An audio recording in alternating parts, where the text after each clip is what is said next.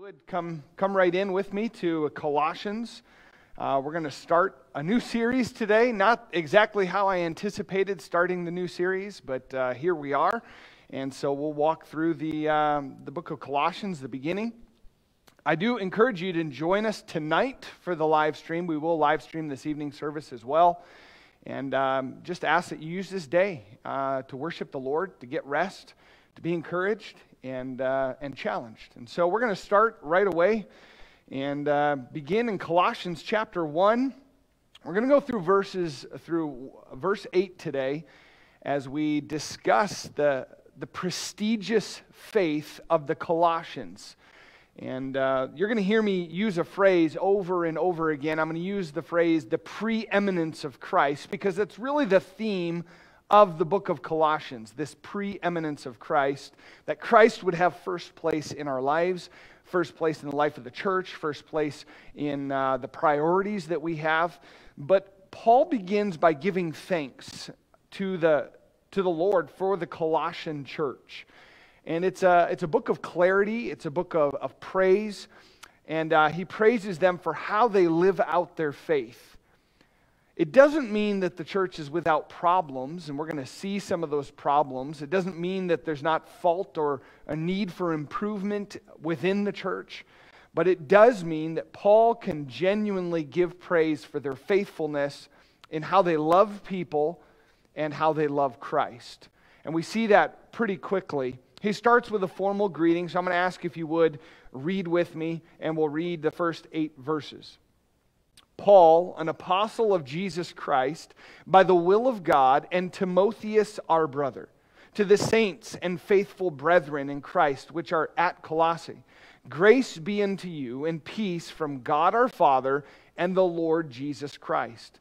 We give thanks to God and the Father of our Lord Jesus Christ, praying always for you, since we heard of your faith in Christ Jesus, and of the love which you have to all the saints, for the hope which is laid up for you in heaven, and wherefore ye heard before in the word of the truth of the gospel, which is come unto you as it is in all the world, and bringeth forth fruit, as it doth also in you, since the day ye heard of it, and knew the grace of God in truth. As ye also learned of Epaphras, our dear fellow servant, who is for you a faithful minister of Christ, who also declared unto us your love in the Spirit. And so let's start with a word of prayer real quick, and we'll dive into the Scriptures. Heavenly Father, we thank you so much for the chance to gather, even if it is remote. We ask that you would bless the time that we have. Lord, may this study challenge our hearts, deepen our faith in a way that pleases, honors, and glorifies you. Lord, I pray you'd bless these people today for their attention, for their desire to be in the Word, and that it would result in fruit in their lives as well. We pray this in Christ's name. Amen. Well, Paul begins in typical Pauline fashion here. He begins with an introduction of his authority. And he's not bragging. He's simply pointing out that he's been called here by God to speak on God's behalf to the Colossian church. And so he mentions his authority. And it's not his authority because of anything that he has done. It's because of what Jesus Christ has done in the past for him. So he says in verse 1, Paul, an apostle. And now that's a high term. It means one sent by. In fact, sent by Jesus Christ. He even mentions that. An apostle of Jesus Christ. But notice what he says next. By the will of God, and Timotheus, our brother. So Timothy is with him, writing this letter, helping him, encouraging him. But Paul is mentioning the fact that God is the one who's called him. God is the one who's brought him in. God is the one who's done this work, not Paul. And we know from Acts chapter 9 that Paul very clearly was not in a great effort seeking the Lord out of his own ambitions. It was by God's grace and God's grace alone that he was even called. And so this is not a high title that Paul is ascribing to or claiming for himself. This is a title that he's acknowledging God has given him. And so it's a humble recognition that God has called him and God has gifted him or enabled him. It was God's mercy, it was God's grace that conquered Paul and called him to surrender to the ministry here. Notice verse 2, that it's to the saints and faithful brethren in Christ, which are at Colossae. So the second aspect is that this is written to believers. Paul here in his introduction, yes, he's been gifted by God. Yes, he's been called by God. Yes, he's surrendered to God. But it is God's grace that has done this and gifted him, and he's writing it to the believers. Mostly non-Jewish, although there is a large Jewish community in the area, in Colossae, but it's mostly, the church is mostly comprised of non-believers, or non-Jews, I should say. Mixed people with pagan backgrounds, and that will crop up here, especially in chapter 2. It's also a wealthy community. They were known for dyeing wools and textiles, and so it was a city of trade, of industry, and therefore quite wealthy. And so Paul's writing to them because they have a strong influence, or could have a strong influence in the world, or a stronger influence in the world. And so he starts, though, in verse 3 by giving thanks. After that introduction, after addressing, it's important for us to understand who's writing, Paul, and who he's writing to, these believers that come from pagan backgrounds. It's important for us to recognize that because the application then is very similar to the application in our life. And so I could even start by asking with Paul here. Paul recognizes his calling is a gift from God. Can I ask you, do you recognize the gifts that God has given you, that God has enabled you to have? And the natural question that we're going to ask from the book of Colossians then is, in the giftings that he's given you, are you using them so that he has priority or preeminence? Does Christ have first place in the use of your gifts today? Well, verse 3, he starts by giving thanks. He says, we give thanks to God and the Father of our Lord Jesus Christ, praying always for you. So Paul starts by giving praise to God. Thanks on behalf of these people, these Colossians. By the way, he hasn't been to Colossae yet. He is Epaphras, as we're going to see later, has founded the church. He has told Paul of the believers there in Colossae, and so Paul's heard good things. I think there's a good question for you and I there as well. Can we give thanks, or rather, can other believers give thanks for what they hear God is doing in our lives? Because of our faith, because of our love, can other believers give thanks? Can we say that others are delighted to pray for us? As Paul here is praying for the Colossian church, he's able to thank God because of what they've done. Can you and I say that others are delighted to give God praise and thanks because of the love and the faithfulness that they see in our life? Paul can right now because of the Colossian church. But that's something that we should seek to do as well. So they have a reputation. In fact, that's what Paul's going to really center on in the next 4 verses, the rest of the passage that we're going to look on. Paul's going to center on their reputation, because their reputation is a reputation of faith in action. Paul's heard, as I said, he's heard from Epaphras. We see that in verse 7 and verse 8. He's heard from Epaphras himself of the love and the faith of the Colossian church. So their reputation precedes them, a good reputation of love.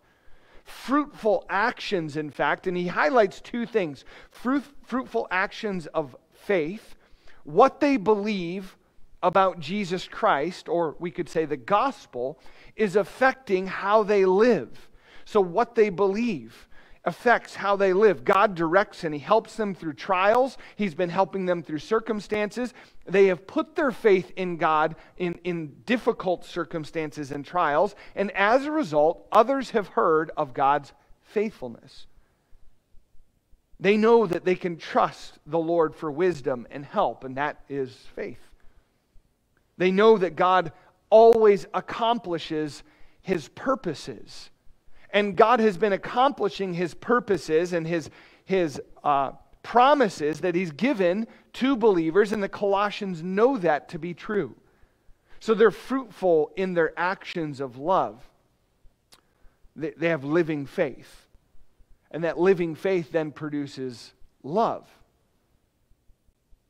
Notice again, the gospel is being sent out by this church as it displays love.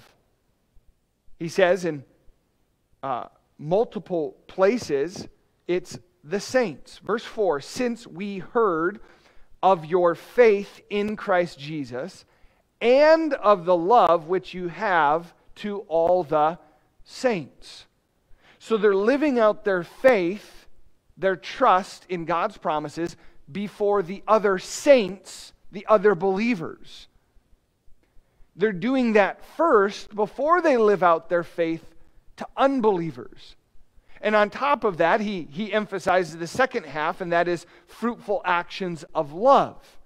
They're living out their love to other believers or saints before they're living it out before unbelievers or people outside the church. Let's read verse 4 again. Since we heard, this is Paul and Timothy, since we heard of your faith in Christ Jesus and of the love which you have to all the saints.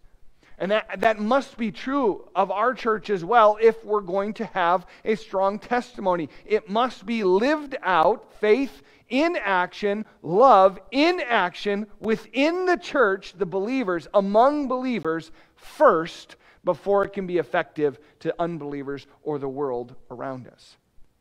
And the Colossian church got that right. So they're fruitful in their actions. The gospel message is validated, the message of faith is validated by their love in action and then sent out. So the truth, that's the faith, and the love of this church is impacting the world around them.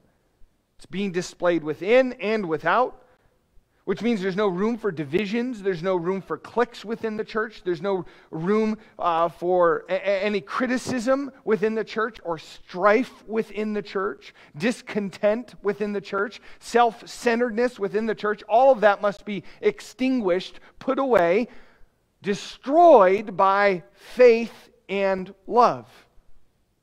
1 Peter chapter 1 verse 22 says, seeing ye have purified your souls in obeying the truth through the Spirit unto unfeigned love of the brethren. See that you love one another with a pure heart fervently. Love must be displayed within the church if it's going to validate the message that goes out of the church. And Paul praises the Colossians for doing this, for living out their faith with love. Verse 5, he emphasizes their trust. Now, we don't necessarily see the word trust, we see the word hope. Verse 5, for the hope which is laid up for you in heaven, wherefore ye heard before in the word of the truth of the gospel. Hope is not, again, we've talked about this a lot, it's not wishful thinking. It's a firm belief on the promises, a firm trust that God will accomplish the things that He has promised. That's the hope. This great phrase would be confident expectation. With confidence, they fully expect God to accomplish what He has promised. And so Paul's purpose in this letter is to reveal that confident expectation, that hope that the Colossian church has, that Christ is sufficient. The all-sufficiency of Christ. Therefore, He deserves the preeminence. And so in chapter 1, Paul's going to declare the preeminence of Jesus Christ. He's going to do that. So the next 3 messages is all going to be on the preeminence of Christ and how Paul has clearly defined what it is and that it should have, that Christ should have first place in our church, but even more so in our lives. Then he'll defend the preeminence of Christ in chapter 2. And this is where some of the problems of the church begin to be addressed. And then in chapter 3 and chapter 4, It'll be the display of Christ's preeminence. And so Paul's going to hit this over and over and over again, that if Christ is your Savior, if He is my Savior, then He should have highest priority. And so these believers, they're endeavoring for Christ to have the preeminence. Let me emphasize that again. He's not criticizing the Colossians here yet. He'll point out some failures. He's basically saying it doesn't mean they haven't arrived, or it doesn't mean they have arrived. It doesn't mean that there isn't work to do. What it does mean here, this high praise that he starts with, this thanks, it does mean that they are striving for Christ to have first place in their lives. They know that Christ is sufficient, and they know that He deserves the highest priority, although there's always work to be done. They're applying Christ's sufficiency and Christ's authority, although there's always places that we kind of hide away and we don't give Christ priority. So the believers are living, as a whole, they're living out an eternal perspective. They want to make their time here on earth count. Look at verse 5 again. You see it in the the first phrase after the hope.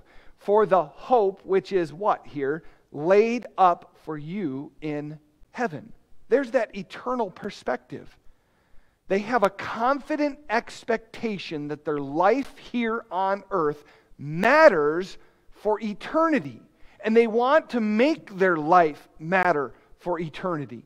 So they're living with faith and they're living with love so that eternity is impacted by what they do here and now. That's giving Christ preeminence. And Paul praises them highly for it. As I said, it doesn't mean there aren't problems.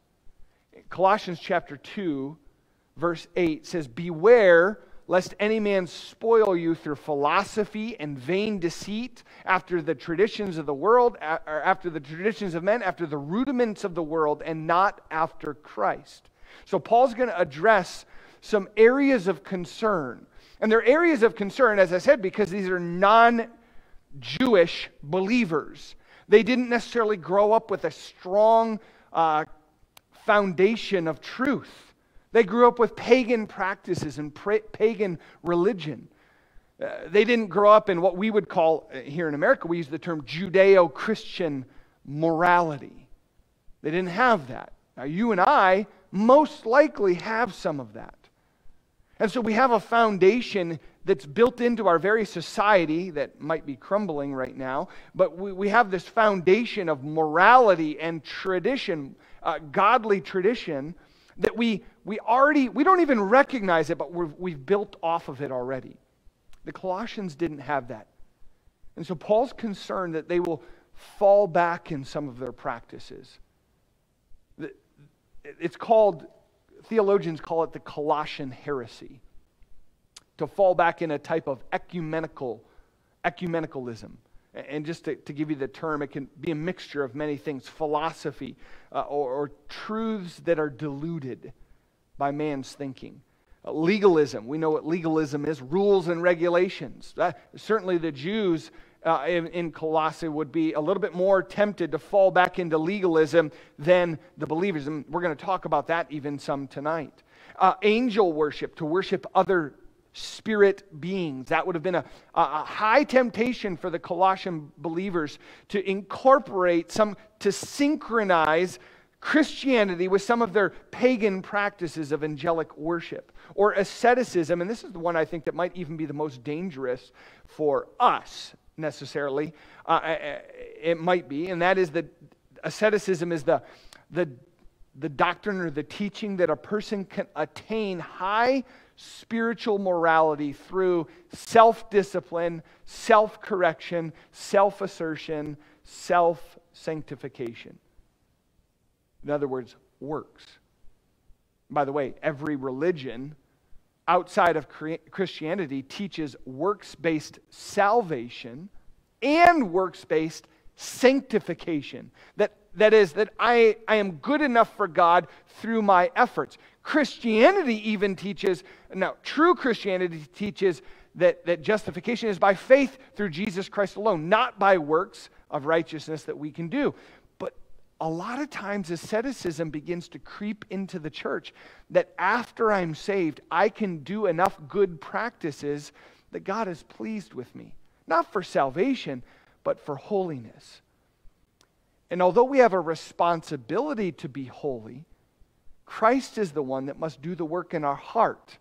It's only external if it's our efforts. There must be heart change, continued heart change, if there's going to be growth. And so sometimes we can be tempted to follow this path of asceticism, of self-morality, and force God to be pleased with us through external actions. It's not necessarily legalism, because it's not for salvation, but it is a very rules-based sanctification. And Paul's going to warn the Colossians about the danger of that type of spiritual effort. And so the problem is the people kind of falling back into old habits. That's what Paul's concerned with. He'll address it in Colossians 3. He's going to use the term that we're probably familiar with, put off, put on. We're going to put off the old man, put on the new man. And that's all the practice of God not instilling in us a set of regulations that override us, external practices, but an internal change that Christ accomplishes. And we need to be yielding ourselves to that, willing vessels.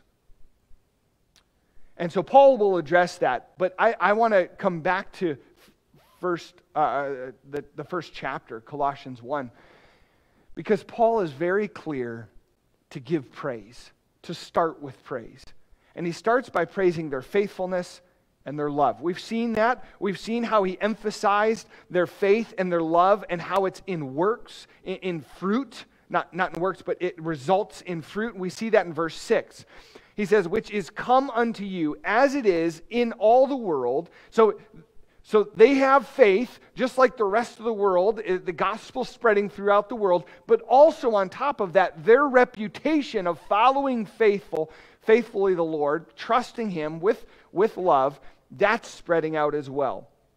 And so he says, and bringeth forth fruit, as it doth also in you, since the day ye heard of it, and knew the grace of God in truth. As ye also learned of Epaphras. So there we have, he's the founder of the church, our dear fellow servant, who is for you a faithful minister of Christ, who also declared unto us your love. Boy, what a great thing that Epaphras can go around bragging on what God has been doing in the Colossian church. That's essentially what's happening. Epaphras isn't doing it to pat himself on the back. He's not doing it to give the Colossian church false sense of hope or praise. He's doing it to give God glory. God is working in the churches here in this region. God is at work in the Colossian church. God is bringing about change in the believers. And Paul hears of that, and he also gives God praise.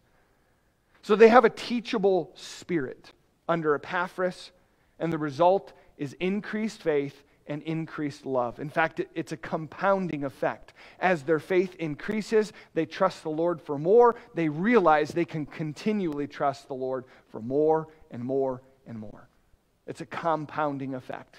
And the same occurs with their love. They show a little bit of love, and God gets the praise for it. And as a result, they show more love. And God gets more praise and more love and more praise. And that's what Paul is thanking them for. This continued compounding growth that they're having. And the fact that Epaphras speaks well. This actually caused me to really ponder something. I want you to think about it for yourself as well.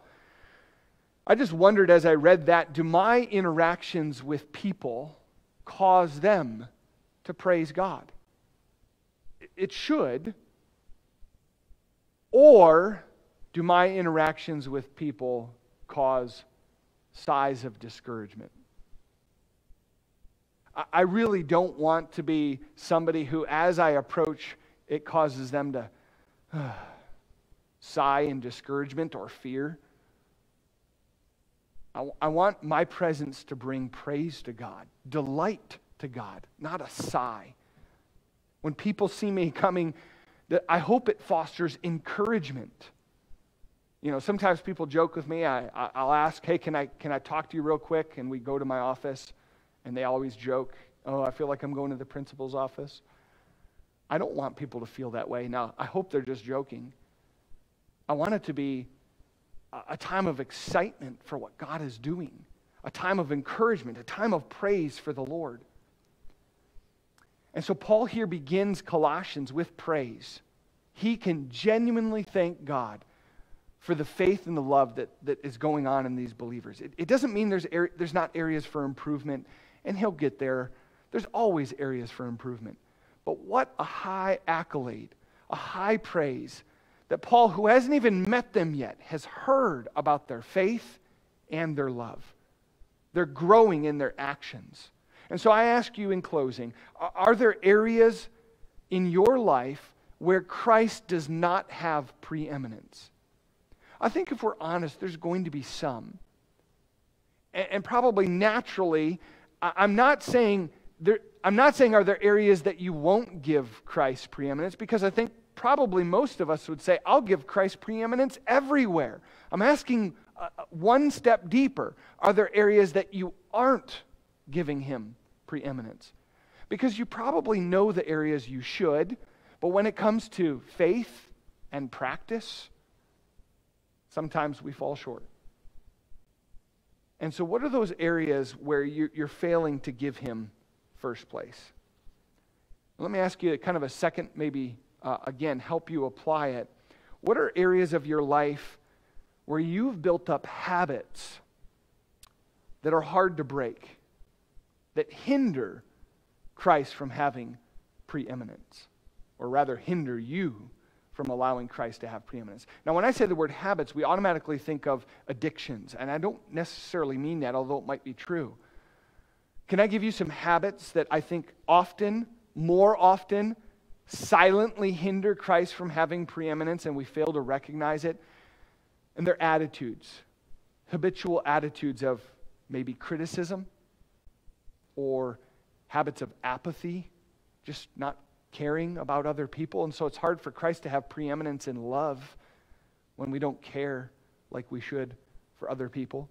Or cynicism, or murmuring, or selfishness.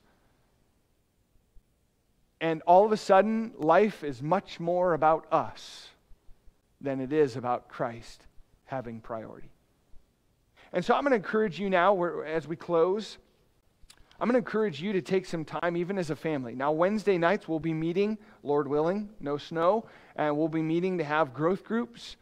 And we'll review many of these questions, but maybe you want to even take a minute right now with your family and just review them with your kids. Just be a good time to do a good spiritual check with your kids, with your family, with your loved ones, with your spouse.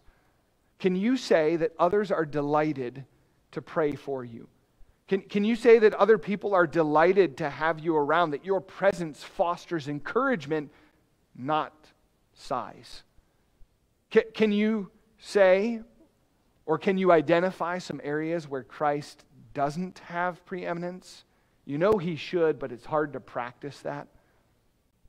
And then what areas of your life have you built up some habits that are hard to break, hard to devote that preeminence to Christ? I thank you for joining today. I hope it's been an encouragement. I'm excited to get into the book of Colossians deeper, and I hope that today has been an encouragement to you. A challenge, yes, but also an encouragement.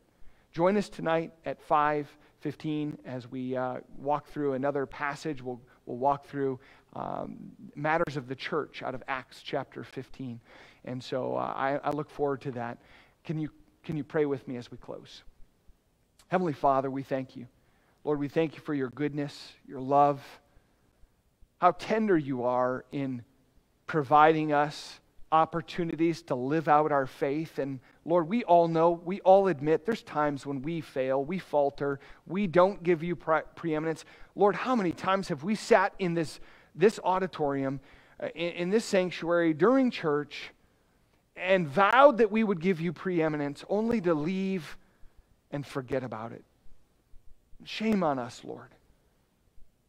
I pray you'd help us to identify the areas where we don't give you preeminence, priority. Whether it be our speech, our attitude, our love, our faith. Lord, help us to be a giver of blessings, that our presence around people would bring encouragement and truth that's received with love. Lord, we ask that you be honored and glorified. We thank you for the beauty of your creation, even displayed in the snow, and ask that you would help us to be encouraged, challenged, and grow as a result of our study today. We pray this in Christ's precious name. Amen.